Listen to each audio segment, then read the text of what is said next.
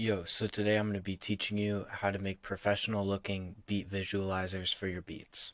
So to start off with, there's like kind of two paths you can take, like photoshopping your own backgrounds and cover arts, or you can just go online and grab like a GIF or something. So I'm going to do the first one first, just because I know that a lot of people don't use Photoshop. So I'm going to go on Google and go to giphy.com. And then depending on what kind of beat you made, like pick a GIF that kind of like, I don't know, expresses it. So I'm gonna like type in vaporwave.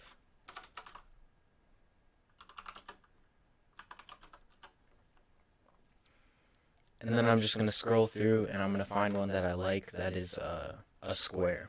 Okay, so I found this one that I like, but if I was gonna actually post this, I would recommend reaching out to the artist that made it and just asking them, hey, is it okay if I use your stuff?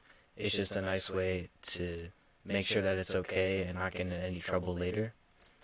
But oh my god, I swear to god, I've done this like 3 times. But you just go and you'd save it. So I'm just gonna save it to my desktop as like example. And then I'm gonna go open a new tab, and then I'm gonna find like just a white 1080p texture. So this one's super simple. It'll work nice and be a nice background. So I'm just going to go save this. So now that I have the two things that I'm going to use here, the square, I'm going to use that as like the cover art. And then I'm going to use the white as a texture. I'm going to go back into FL Studio. And I'm going to go to the master.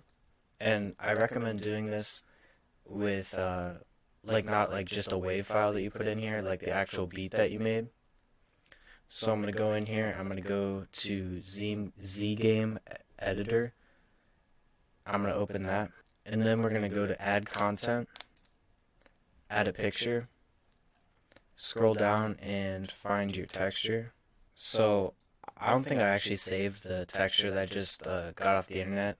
So I'm going to use the one that I made on Photoshop, which I'll show you how to do in a second. But then you got to go to Add Videos to add the GIF because it's moving. And then you want to go to Main and click Image Effects and then go to Image. And then you're going to want to pull up the white texture, but in my case I didn't save it right, so I'm going to use the one that I photoshopped.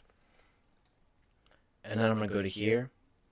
And if you want to have like a reactive thing, like I used to use the linear effect, and then I would make it smaller so it matched the bottom of the square. And then moved it down so it matched, and then flip the polarity so it like the lines come out down. So now when I play the beat, that'll react to it. And if your image is a circle, you can do this one called, I think it's just called polar. Yeah, and that'll be a circle that reacts to the beat. But what I've been doing lately is going into particles and then going to color blobs, turning down the, well, not down all the way, but turning the speed down a little bit and then turning down the sound influence so it doesn't react with the beat. I kind of like the way that looks, but I know that people want to have like a line that shows like what frequencies are playing in the beat. Now I'm going to go add another layer. And I'm going to go back and add another image. But this time I'm going to add the GIF. And I'm going to bring it down so it's in the center. And now that I see it, like with the color blobs, I'm actually going to go back and make the color blobs smaller. Because this is really bright and I felt like it was kind of like meshing with it too much. Next, I'm going to add one more layer. And I'm going to go to Post Processes and do the audio shake. So it'll react to the beat and it'll shake with it. So you can see it's super extreme. So I'm going to turn the amount down and just turn it up just a little bit. Damn, that's too much. That's still too much. Like you just really got to, like you really only want like the tiniest sliver. So I think like that's a good amount. And then I'm going to change it to frequency range. Or sometimes I do normal, sometimes I do frequency range. You just got to play with it. And the reason that I said that I would recommend having your actual project file and doing this is because you can go to here and you can pick which mixer track you want it to react to. So I usually do the kick. So if I play the beat, it'll only play when the kick plays, but you can't really see it because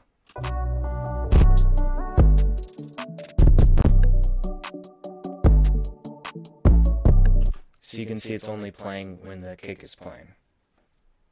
And then I always recommend just turning it up to 60 FPS. It'll make the GIF faster, but it'll just make it look better overall. So I lied, and there's actually one more layer we have to add. You're going to go into text, and then text draw. And then you're going to go back to content, back to text, and then type the name of your beat. So I called this one Ren. And then you're going to go here, and you're going to find a good place for it. Which I really should have picked a black background because this won't show up very good. But it'll work enough. And then I'm going to go down here and go to glitch and separation. And it'll just make it glitch. It's a cool effect. So yeah, that's how I would make a beat video if I did not have Photoshop or any like editing tools. So now I'm going to show you how I do it with Photoshop. So I do the same exact process, but instead of adding that GIF, I'd use the same background, but I would use my own cover art that I made. And at the end, I'll show how to make the background, but I'm probably not going to show how to make the cover art, just because I already made cover art for the beats I'm going to post next. But I feel like it's more of a personal thing, and it's not really good to watch other people do it unless you're getting the fundamentals of Photoshop. So that's what it would look like if I used my own cover art. And if you play the beat, it'll react, and it'll just look...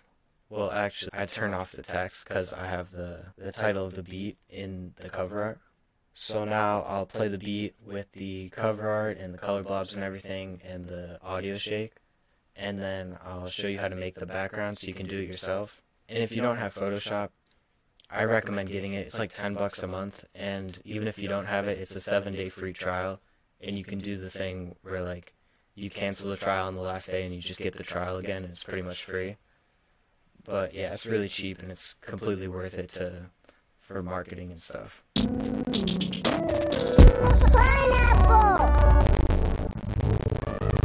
Well, I guess we're not going to do that because I opened 7 things of serum for this beat. Went a little bit overboard. So, I'll show you how to make the background now.